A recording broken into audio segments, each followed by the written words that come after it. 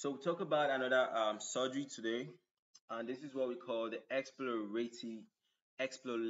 exploratory laparotomy. All right, some people call it what explorative.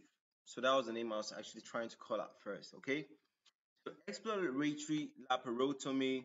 Some people call it what exploratory, explorative laparotomy. Okay, and this can be done for treatment or it could be done for diagnosis.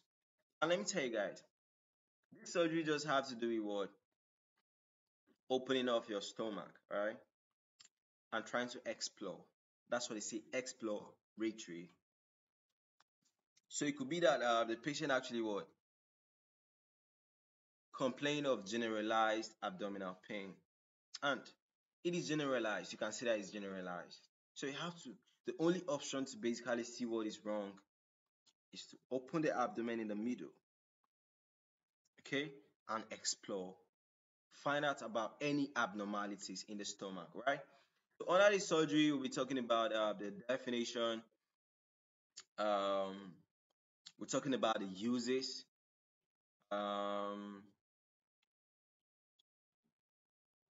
Okay, talking about the procedure, right? Procedure, right?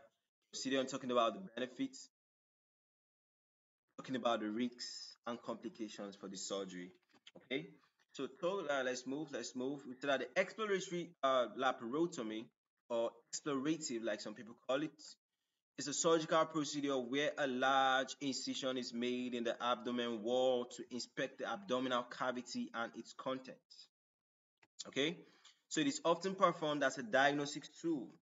So you see, large opening, open everything like that, right? So it's often performed as a diagnosis tool to what? Identify the cause of what? Abdominal pain or trauma, dictate and repair injuries or damage to organs or blood vessels. Okay, you dictate and repair injuries or damage to organs and blood vessels. Then you're also doing this to, if there's a cancer in the abdomen, you're trying to stage it. All right, this cancer is at what stage? This cancer is at what stage, and all the stuff. Okay, so you stage cancer and determine the extent of the disease. Right, so you are doing it to locate and remove foreign objects and device. This type of surgery is like, I could call it a blind type of surgery. You don't actually know what is wrong with the patient, so you have to basically open them up, and anything you see is anything you see. Do you understand? Then you're also doing this to perform biopsies or get some tissue samples. All right, you can see this is the exploratory what laparotomy, and you see you basically put a retractor ring to hold back, right? Hold back everything, hold it open to you, because human beings can't hold it, all right? So you put this sterile stuff there to hold everything.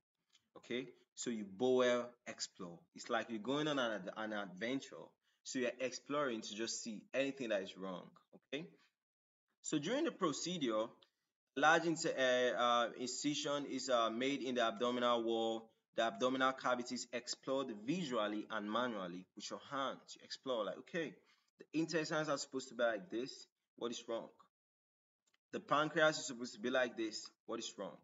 The gallbladder is supposed to be like this. Is anything wrong? The lungs is supposed to be like this. Is anything wrong? You explore for any abnormality, okay? So organ and tissues are inspected for damage and disease conditions. That's the abnormalities I've been talking about. Repair and resections are performed as needed. So you are going in there, you don't know what is wrong, but anything you see, then you got to repair it, okay? Incision is closed. That's after doing all this, and you suture or you staple. All right. So exploratory laparotomy may be performed as an emergency procedure in cases of trauma or acute abdominal pain, or as a planned procedure for diagnostic purposes. As you can see, there's a midline incision. So massive bleeding identified in peritoneal cavity, and clots can be removed from the right upper quadrant. All four quadrants are packed, right? You rearrange everything. Don't go for exploratory laparotomy and you not rearrange everything, because that can result toward a fistula. That can lead to an abnormal communication between the intestines and the skin. And as I'm talking to you, I have a patient that they did the surgery on her. She developed what? Enterocutaneous fistula. And that enterocutaneous fistula has now complicated to what? Ex, enteroatmospheric fistula. Her whole abdomen is outside. So you don't want to actually get someone into that condition, right?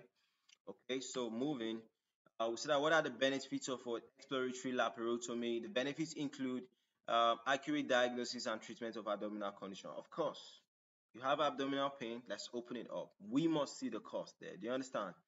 Then there could be identification and repair of injuries or damage. There could be improved patient outcomes in emergency situations, all right? There will be ability to perform biopsies and tissue sampling, right? Exploratory laparotomy, right? So, however, the procedure carries risks and complications such as what? You are opening the stomach, you are exposing it to the atmosphere, so there could be infection. Of course, you are cutting a lot of blood vessels and even nerves, okay? So there'll be bleeding, could lead to what? Sensation loss too, okay? Could lead to pain, right? Adhesions, yeah, during the surgery you might give anesthesia, but what about after the surgery? Okay, adhesions, there could be intestinal obstructions, and there could be wound complications. Okay, you should know that what minimally invasive procedures such as what laparoscopy have largely replaced exploratory or laparotomy for diagnostics and therapeutic purposes. This is still in use though, right? When when the cause is not known, all right? We spoke about what the uses, the definition, the procedure, benefits, risks, and complications. All right, so that's it. Bye for now.